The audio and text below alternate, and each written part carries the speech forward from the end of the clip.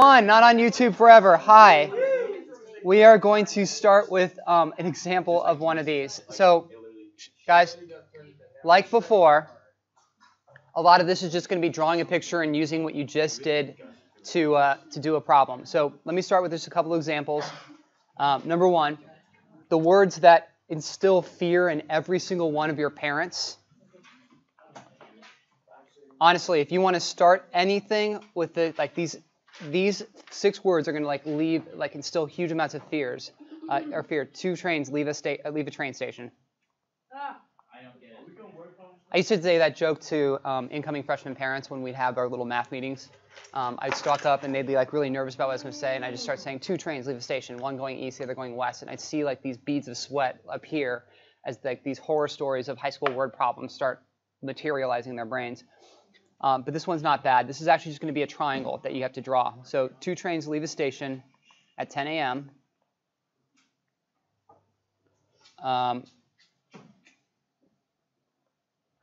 Traveling on straight tracks, if I can spell the word straight, because they'd have to be, at 120 and 150 kph, kilometers per hour. If the angle between them is 118 degrees, how far apart are they at 10:40 a.m.?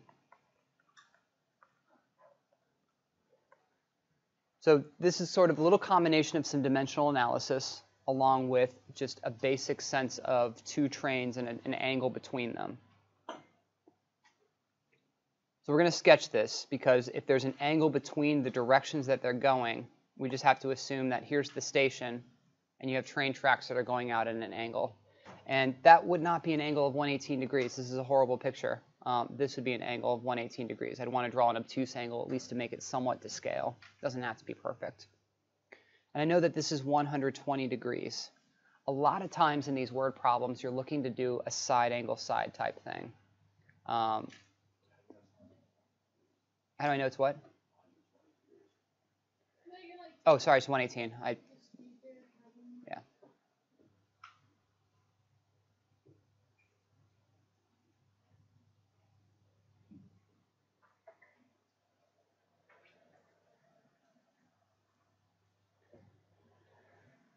What else are you going to do? What else are you going to need? One's going 120, one's going 150. Even though it's like, are you supposed to use that as a side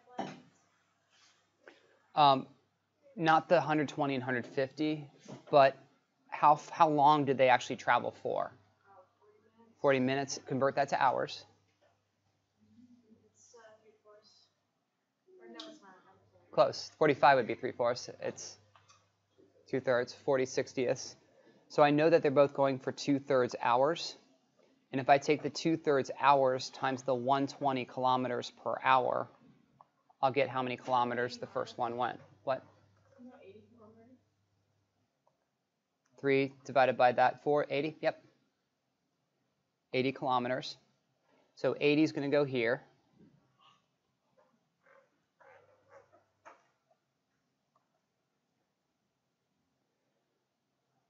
Then I'm going to take 2/3 hours.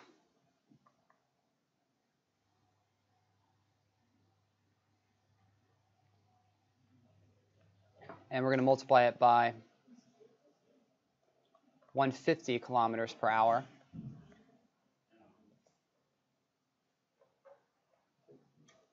And you get 50 times 2, or 100. So we know this is 100 kilometers. The question is actually looking for the distance between the 2 trains right here.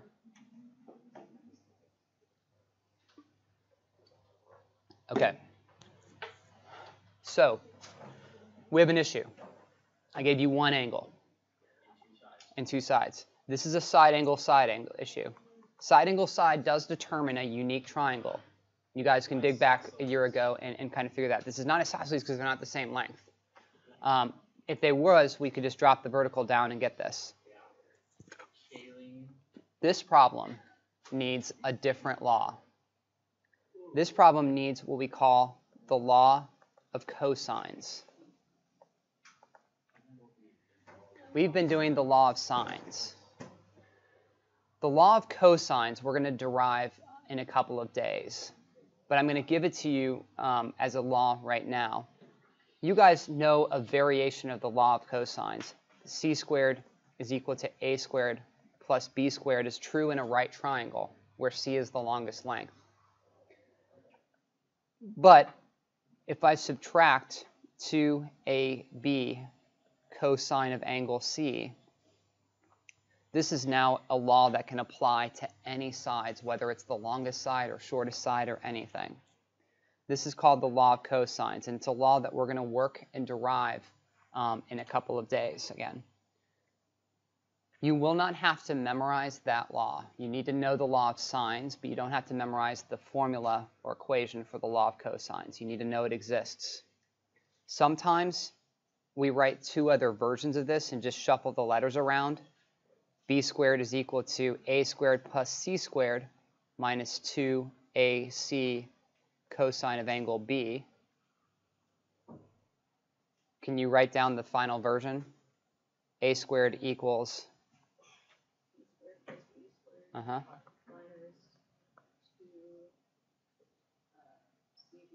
Yeah, I'm going to put them in alphabetical order because I'm compulsive. And then the cosine of the angle between them is cosine of angle A. I really only work with one of them, but this occurs when you have a side angle side. It occurs only when you have a side angle side. And because of that, we're actually going to use this, and I'm going to pull this out and kind of just draw the triangle a little bit more simply. 80, 100, and 118 degrees between them. What are we missing? What are we actually looking for? Even more, yes, if we wanted to solve the whole thing, the question only wants what? Yeah, the last side. Let's call that C, little c. And right up above, the one that I'm going to highlight, this is now just a plug and chug, because A and B are the other sides, and angle C is the angle between them. C equals, I'm going to do a big square root across it, 80 squared plus 100 squared minus 2 times 80 times 100 times the cosine of the angle between them.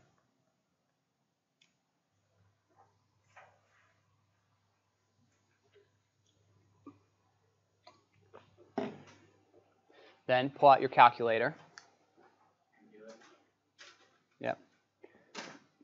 Which I'm going to do. I will promise I will go back. I can only have one thing on the screen. 80 squared plus 100 squared minus 2 times 80 times 100 times the cosine of the angle between them. Before you press enter, make sure that you are in degrees mode, because we have the 118. And you get this. We'll round to the nearest hundredth because, you know, that's what we can do. 154.63.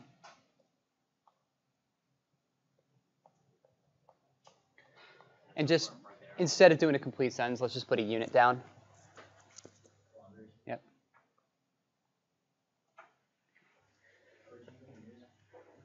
That formula, the law of cosines, is actually the last formula of the school year. And kind of introducing that to you, I want to come back to the law of sines, because sometimes the law of cosines and the law of sines interplay with each other to fill in all the missing pieces of a single triangle. But before we do that, let's go on to one that's back to a law of sines. So to review, the law of sines, and I'm writing this down because it has been a while since we've seen each other. Law of sines is the sine of A over A equals the sine of B over B equals the sine of C over C.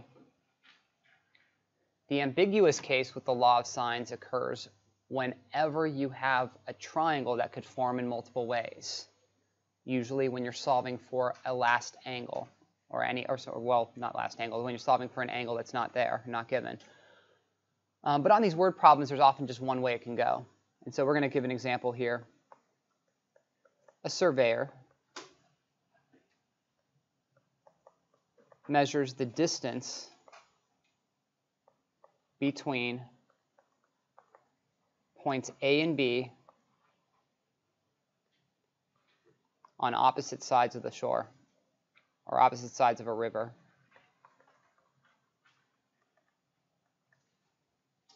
So whenever you see that, you make a lot of assumptions. You assume that the river runs a very, very straight path, that it's not deviating and not curving and not doing anything other than just you have a bank, you have another bank, and you have a lot of agua in between. We'll highlight so I can draw. There's your river. Bird's eye view.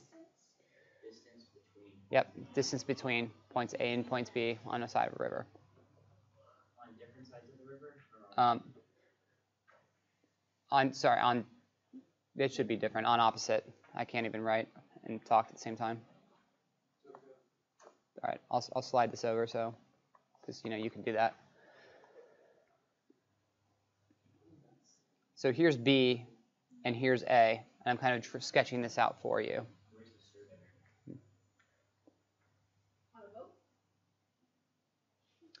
surveyor? Surveyor would have to just kind of be all over the place. So yeah, let's say that A is in a place that the surveyor can't get to. So there's like a lot of crap happening around A and surveyor can't reach it.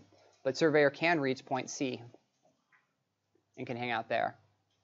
And the surveyor measures that the distance between point C and point A is 200. And then is also able to measure two angles, which is not terribly difficult to do. Angles 84.2 degrees and angle 63.8 degrees. And we're going to label this distance D. Wants to find the distance between A and B. So given all of that, sometimes just to kind of keep things a little more simple, I tend to pull things out of a figure and redraw the triangle to kind of be away from all the extra stuff and start labeling.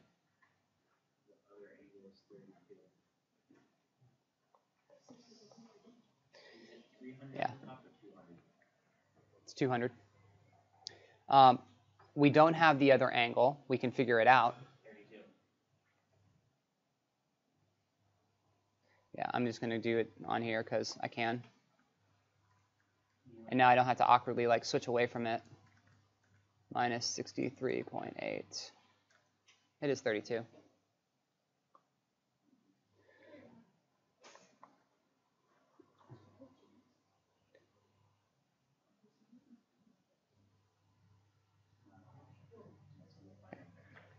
So now that we have that, do I have an opposite side and an opposite angle? Yes. Yeah. The sine of 63.8 over 200. Didn't really need the 32, but it's nice to know. The sine of 84.2 degrees over that side D. You're always looking for opposite angle, opposite sine. Or opposite angle, opposite side, not sine. Cross multiply, you get D times the sine of 63.8 degrees equals 200 times the sine of 84.2 degrees. Or D is equal to 200 times the sine of 84.2 degrees over the sine of 63.8 degrees.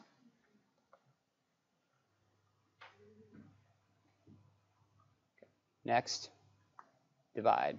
I'll get back there. Why? Well, now you have to read it to me because I totally just put it off the screen. Well, I wish I could. I didn't get it down in time.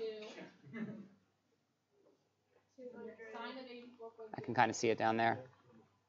200 times the sine of 84.2 over the sine of 63.8. 221.76. I need to change this calculator to show more decimals, but that's fine for now. 221.76.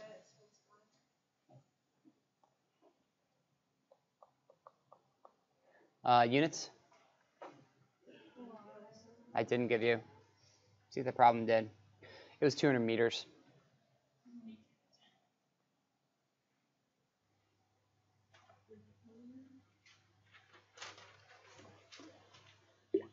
Okay, last one, then you guys can work.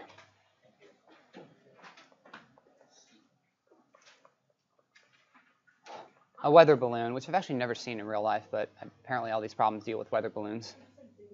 Yeah, that's the answer to every like UFO. Yep, it was a weather balloon. Weather balloon is hovering above a line joining points A and B.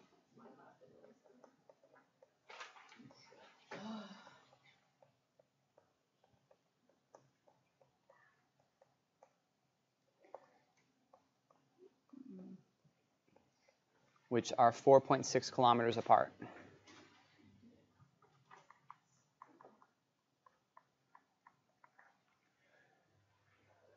So if I'm looking at this from the side, I have the ground. I have a weather balloon, which we're going to make green. And this is my line joining points A and B. And that is 4.6 kilometers apart. Be impressed if you knew how many miles that is. What's it, 0.63 miles per mile? Oh, no, if you just knew it. Wait, was I right? 4.6K. Some of you should know how much 5K is, so just kind of... 3.1 miles. Like 11 laps around the track. That's not how That would be right. I like how you did that laps around the track. Oh, is it just... It's 11 and a half, actually, because 11 laps would be 440 meters, Yeah. I got or 4,400 meters. 2.89 miles, is that true? That sounds about right. Okay. Next, the angle of elevation to the balloons. So remember, angle of elevation is stand, you look out, then you look up. That this person's looking out and then looking up. The angle of elevation to one, we're going to say, is 28.2 degrees, and the angle of elevation to the other is 52.2 degrees. So let's say 20. Yep, 28.2. How would that happen? Are they like in a valley or something? Looking up? Well, I'm just... It is. They're very artificial. You kind of just have to go with it. Okay. The question is asking you to find the altitude. How high is the balloon? We're going to call that h. So we need a strategy to get h. And doing that, breaking this up into two triangles might not be the best strategy because we don't know where the split happens at the base. But we should, if I ignore that for a second and just kind of label these sides, let's label them opposite, label those B and label that little a, I should be able to get both of those. And actually, I only need one of them. Let's get both. Which one do you want? Doesn't matter, actually. Okay, A. I just heard A. I don't really care. You can do B if you want to.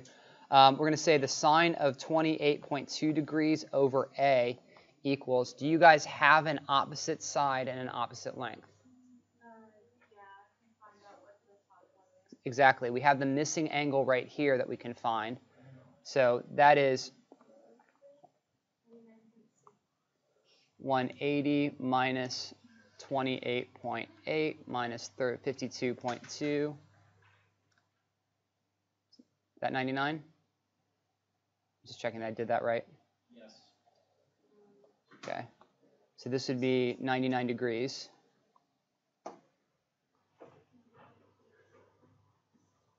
And I'm going to go sine of 99 degrees over 4.6. We'll keep the units in kilometers for now.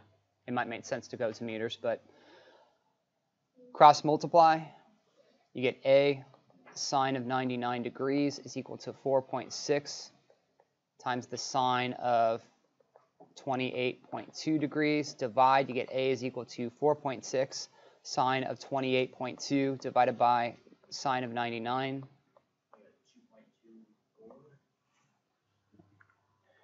And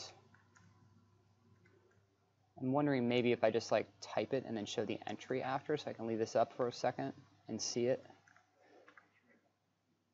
It'd be best if I could split screen it, but I don't feel like dealing with that right now. Just not sure, like I don't need to show the little calculator thing on the left. Oh, maybe change the view. No. Okay, any case. 2.20. Ow! Hurts me too. So you get 2.20. I'm going to leave that in the calculator because that gives me what this is. So what I'm going to do now, because the question actually asked for h, it didn't ask for that. Off to the right side here, I'm just going to draw like the right triangle, meaning this triangle right here. I'm going to pull that out of the figure and just put what we know about that. I know that this is 2.20, this is 52.2 degrees, and this is h. And it is very common for you guys to forget that with right triangle trig, the whole thing should be easier. You don't need to use law of sines for right triangle trig. You just need to figure out which ratio relates these three quantities. What's the one that relates h to the radius? Sine. So I know that the sine of 52.2 degrees is equal to h over 2.20, which means h is equal to 2.20 sine of 52.2 degrees. I don't know why. Oh, I put 2.20 because that was what I got from this. It is. I'm putting the 2.20 because I'm reminding myself that I'm actually going to use the calculator's stored value on that. So it's kind of a rounding to 2 decimal places. Remember, 2.20 communicates that it's not 2.21, it's not 2.19, it's like 2.20 rounded. So we get h is equal to 2.20 sine of 52.2. So I'm going to call back this answer. You can actually highlight and grab it, and then it will like grab every decimal place after that, times sine of 52.2. And you get 1.739. I feel like I really, really, really want that to have more decimals. Really, really, really do. I'm going to. You want it to have more decimals. Well, because I want to be able to change it to meters, just because you don't really talk about how far vertically something is in miles. That's weird. It's not like a unit that people actually use. So we're going to do that again. There's my decimal. And because my h is 1.7, I'm going to put a couple of decimal places down, 38996. I don't need that many. But that's in kilometers. How do you get from kilometers to meters? Yeah. So what I would probably say is h is 1738.996 meters. And actually, technically, if I wanted to round that to 2 decimal places, we would say 1739.00 meters. That would be correct, rounded to 2 decimal places. You do put the 0.00 because of sig figs. So, okay, we are stopping.